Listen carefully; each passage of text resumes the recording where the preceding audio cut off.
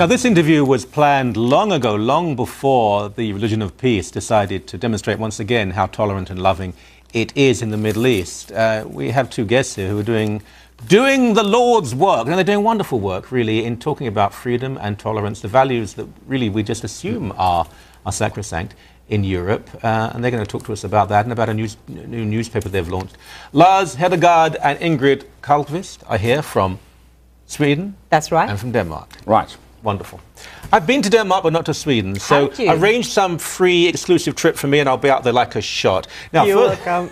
let's talk about this first of all, because I'm going to hold this up to camera, and then you can see it there, and we'll give out the website and so on. It's a new newspaper. It's going to be a weekly newspaper called Dispatch International in what, Swedish, Danish, English, German? Yeah, that's right. Which is very impressive. It is. I think it's quite unique. I don't think anybody's done that before.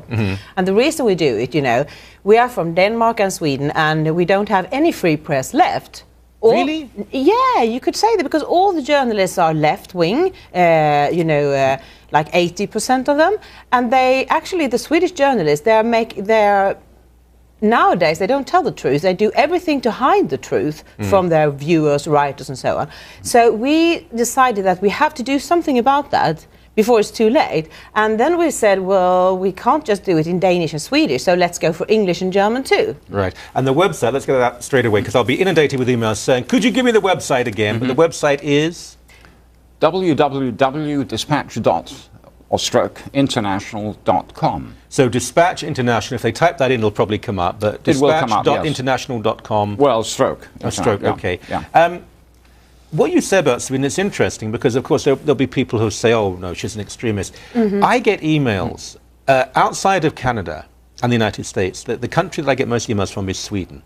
I'm talking about hundreds. Yeah. Hundreds. But I get many from various other countries, far fewer from the rest of Scandinavia, and they all say to me, the only people who are speaking about Islam are the far right, and we want nothing to do with them. Yeah. Mainstream conservatives are being silenced. They say they sometimes read the Danish press, which is a bit better, they say. It is, yeah. But yeah, I get this, and these are very moderate, centre-of-the-road people who say, you know, if we critique what's happening in Malmö, if we critique Islamic misogyny, Islamic anti-Semitism, rape gangs, crimes that go on, they call us names and they say we shouldn't speak. Yeah, that's what they call me. You know, I've been a journalist for over 30 years, and I was in the mainstream media. But I've always been a bit of a troublemaker, you know, wanting to write things that nobody else did. Yeah.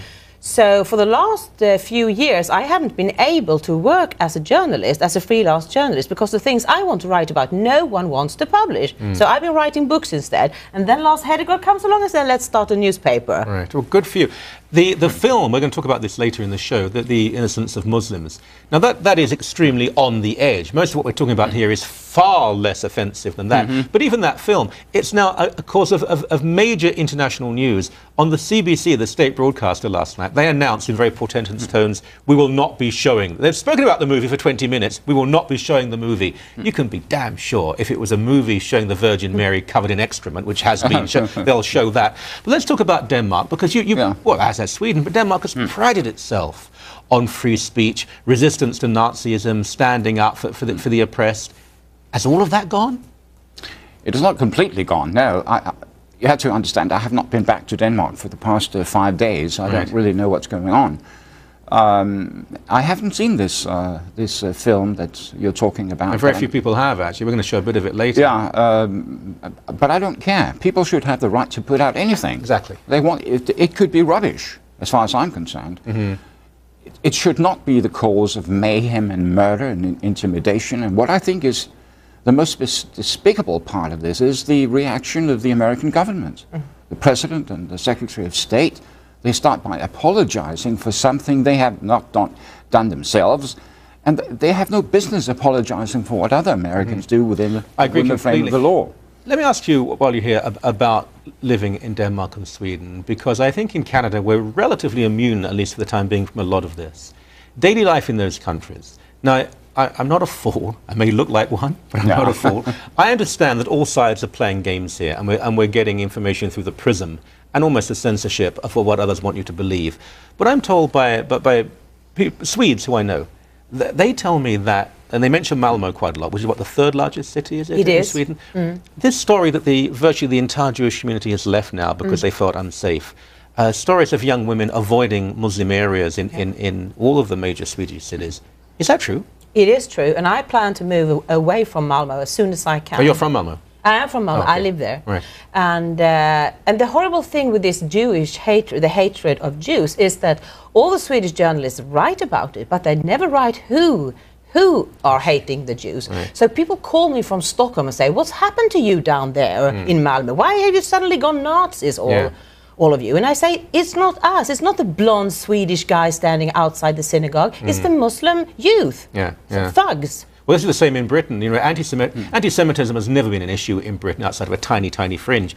The attacks have gone up quite substantially. It's not skinheads. They tend to be the guys waving Israeli flags in the English Defence League. Of course. It's always young Muslims. And the media is so reluctant to mention this. They finally, and talk about irony, they refer to Asian rape gangs. Yeah. This plague, and yes. the Sikh, Hindu and Chinese community said, will you please stop doing this? These are Muslim rape gangs. It has nothing to do with us. And finally, and it was Islamic leaders, one or two, who said, please tell the truth. Please tell the truth about this. And I don't know, how did that happen? How did Islam be the one thing that you can never criticize? I mean, Swedish journalists, they love to criticize Christianity and everything, ideologies, newspapers, books, everything, except from Islam. But I think you know, times are changing because they cannot hide the truth much longer. I mean, they can try to suppress the kind of stories that we intend to write. We intend to write the stories that cover vast swathes of reality that nobody wants to write about, and will be our business. But I think we'll increasingly be in sync with the mood of the population when they see what is going on. For example, a line was crossed recently in Denmark at a hospital in one of our big cities, Odense, where Hans Christian Andersen was born. There had been a gang fight, and one of the gangsters or youths, whatever they called them, was injured and brought to hospital. The hospital was then attacked by a group of 70 to 80 Muslim youths, causing all kinds of trouble. I mean, this is unheard of. This is unconscionable in a country like Denmark. Anyone, regardless of whether or not you're a crook, should be at peace in a hospital. Of course, you cannot do that. So that's why I think that the time is ripe to put things together and put them into context. All right.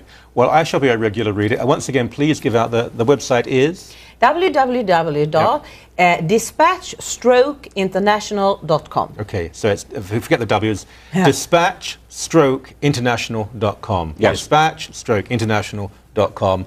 I want lots of people to read this, and if they disagree, that's fine. We believe in disagreement. Absolutely. I want them to be allowed to read it. Yes. Great pleasure having you here. Thank you very much indeed.